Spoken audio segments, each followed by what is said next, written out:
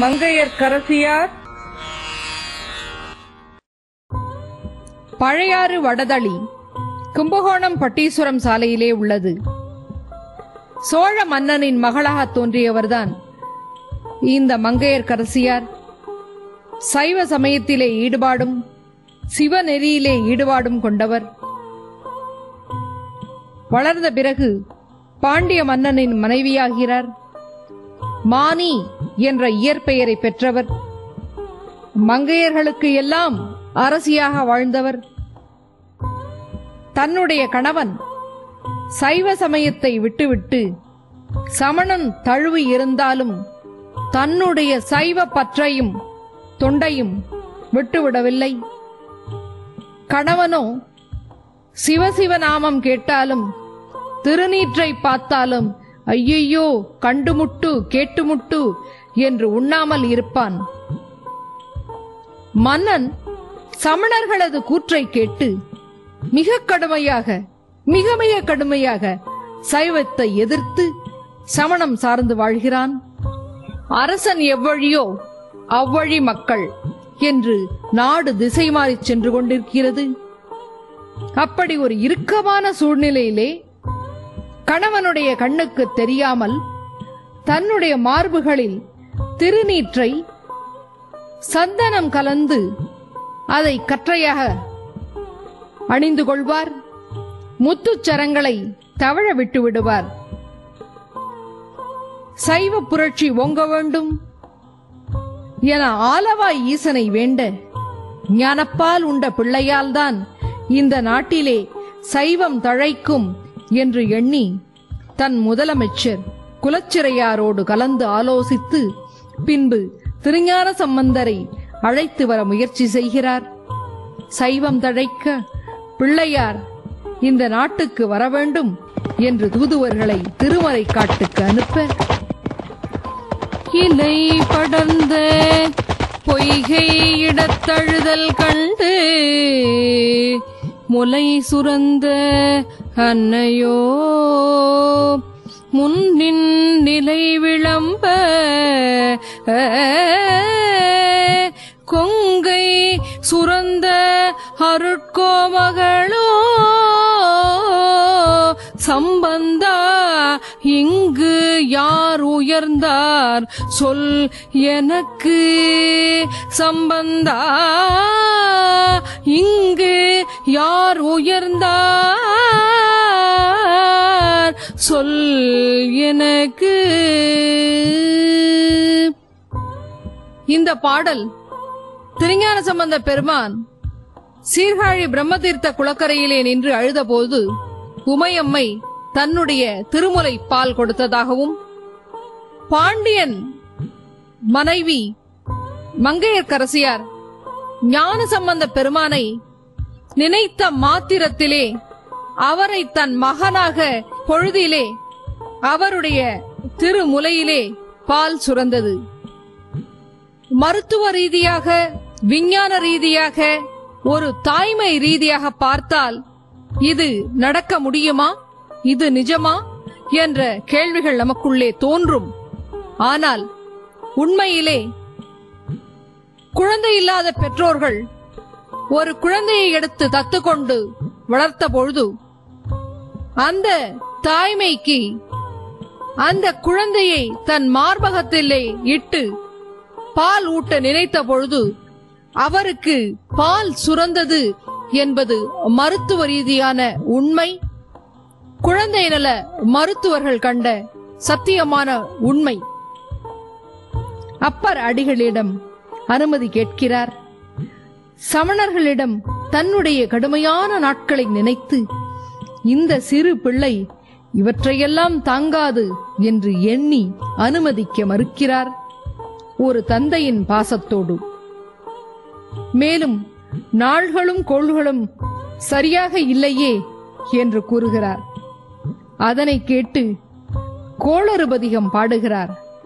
கோள்கள் வலிமையானதுதான், ஆனால் அது நம் போன்ற சிவனடியார்களை ஒன்றும் செய்யாது என்று கூறிவிட்டு பாண்டி நாட்டுக்கு யாத்திரையை தொடங்குகிறார். செய்தியை அறிந்த மங்கையர்க்கரசியார் மனம் மகிழ்கிறார். அவரை வரவேற்க தன் முதலமைச்சரை அனுப்புகிறார். கணவன் மனம் கோணாமல் சொக்கேச பெருமானை தரிசனம் செய்துவிட்டு வருவதாக கூறி திருக்கோயிலுக்கு செல்கிறார். திருஞான சம்பந்த பெருமான் பாண்டி நாட்டு எல்லைக்கு வருகிறார். குலச்சிறையார் வணங்கி வழிபடுகிறார். மங்கையர்க்கரசியாரும் நீரும் எம் பெருமான் திருவருளால் நலமா என்று கேட்க, சென்ற காலத்திலே பழுதிலா திறம் பெற்றிருந்தோம், இனிவரும் சிறப்பு உடையேன். உங்கள் வரவால் நாடும் பாண்டியனும் திருநீற்றுப் பெருமையால் மேன்மை அடைய வேண்டும். எனது ஆருயிர் அமுதம் வருகிறது, அடிபணிந்து அவ்வமுதை எதிர்கொள்க என ராணி மங்கையர்க்கரசியார் ஏவினார் என்று கூறுகிறார். ஆலவாய் கோபுரத்தை கண்டவுடனே மங்கையர்க்கரசி பழவர்கோன் பாவை பணிவளை கை மட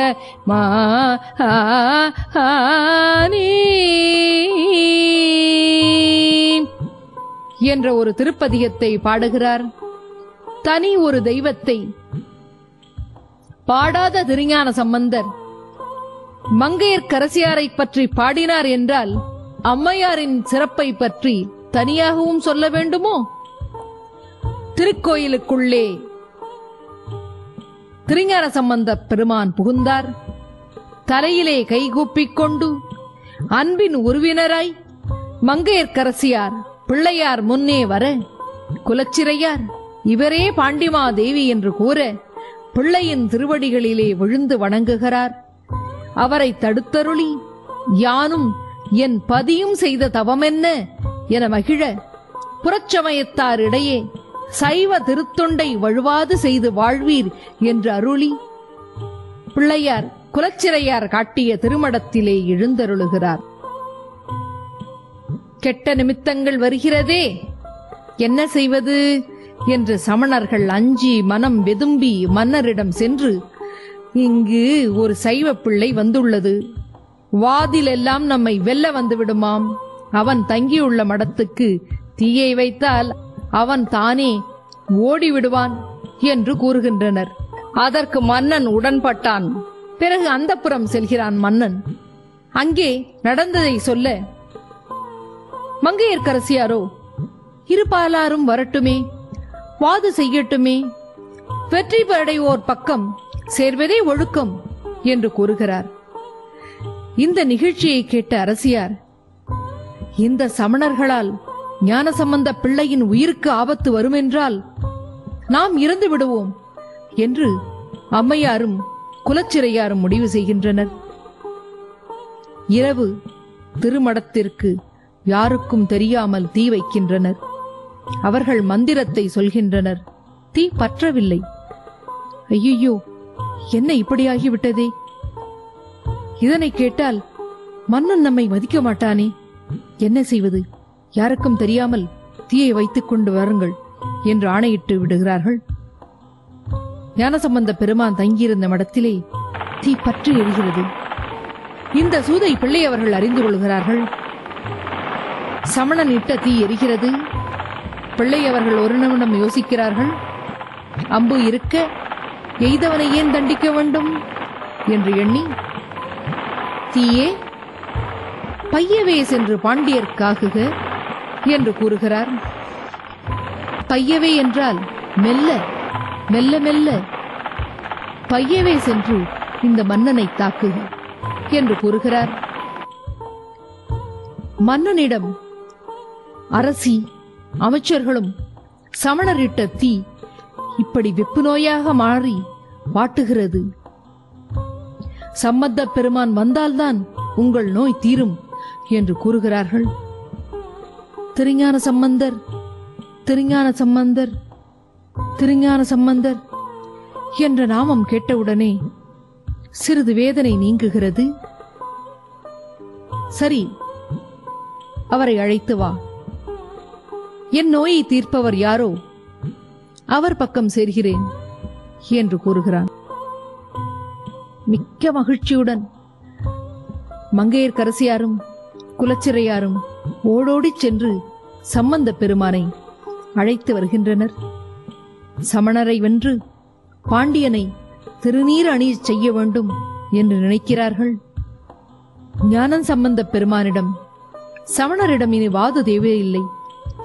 யாரிடம் தெய்வத்தன்மை உள்ளதோ அவர்கள் நோயை சரிபடுத்த வேண்டும் என்று கூற, நாங்கள் இடப்பக்க நோயை தீர்ப்போம் என்றனர். நீங்கள் வலப்பக்கம் தீருங்கள் என்றனர். ஆக சமணர்கள் அவர்கள் மந்திரத்தை ஓதி மயில் பீலி தடவி அவர்களுடைய மந்திச்ச ஜபித்த நீரை அந்த பக்கத்திலே இட முன்னை விட வெப்பம் அதிகமாயிற்று. பிள்ளையவர்களோ அரசனின் வலப்பக்கத்தை தடவி திருநீற்றுப்பதிகம் மந்திரமாவது நீரு வானவர் மேலது நீரு சுந்தரமாவது நீரு சுந்தரமாவது நீரு என திருநீற்றை தடவி இந்த பதிகத்தை பாடிய உடனே அப்பக்கம் குளிர்ந்தது. அரசியும் அமைச்சரும் மன்னனும் இன்புற்றனர். ஆக சமணர்கள் பிள்ளையின் திறத்தை கண்டு வியந்து, இந்த குழந்தை ஏதோ மாயம் செய்கிறது, இதற்கெல்லாம் நாங்கள் அடிபணிய மாட்டோம், அவர்கள் என்னிடம் அனல்வாதத்திற்கும் புனல்வாதத்திற்கும் வர வேண்டும் என்று கூறுகின்றனர்.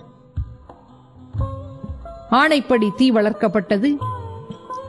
இருவரும் தாங்கள் எழுதிய ஏடுகளை இட சமணர்கள் இட்ட ஏடு நிமிஷமாக தீக்கரையாகிறது. எம்பிரான் திருஞான சம்பந்த பெருமான் திருநள்ளாற்று பதிகம் எழுத அது அழியாத பச்சை ஓலையாக மிக அழகாக தாமரை போல அந்த நெருப்பிலே மிதந்து மேலே வருகிறது. இதனை கண்ட சமணர்கள் அதிர்ச்சியுறுகின்றனர். சரி, புனல்வாதத்திற்கு வாருங்கள், இந்த வைகை ஆற்றிலே ஏட்டை இடுங்கள் என்று கூறுகிறார்கள். அவர்கள் இட்ட ஏடு கடலை நோக்கி செல்கிறது. சம்பந்த பெருமான் வாழ்க அந்தணர் என்று எழுதிவிட அது நீரை கிழித்துக் கொண்டு எதிர்நோக்கி வருகிறது. சமணர்கள் தங்கள் தோல்வியை ஒற்றுக்கொள்கின்றனர். முறைப்படி அவர்கள் சொல்படி கழுவேறுகிறார்கள். பாண்டிய மன்னன் கூன் பாண்டியன் நின்ற சீர் நெடுமாறனாக மாறுகிறான். பாண்டி நாடு சைவம் தழுவுகிறது, சைவம் தழைத்தொங்குகிறது. சைவத்தை காத்த மங்கையர்க்கரசியாரையும் குலச்சிறையாரையும் நின்ற சீர் நெடும் பாண்டியனையும் வணங்கி மகிழ்வோம். பாண்டிமாதேவி மங்கையர்க்கரசியார் வலமிருந்து இடம் அடியார் ஒருவர் சாமரம் வீசி பின்னே நிற்க அமர்ந்திருக்கும் ஆளுடை பிள்ளையாரை திருஞான சம்பந்தரை பாண்டிமாதேவியாகிய மங்கையர்க்கரசியார் தன்னுடைய சேடிப் பெண்களுடன் சென்று வணங்கி நிற்கும் காட்சி. அருகே இரு சேடிப் பெண்கள் கை குவித்து பிள்ளையாரை வணங்கும் காட்சியையும் நாம் காணலாம்.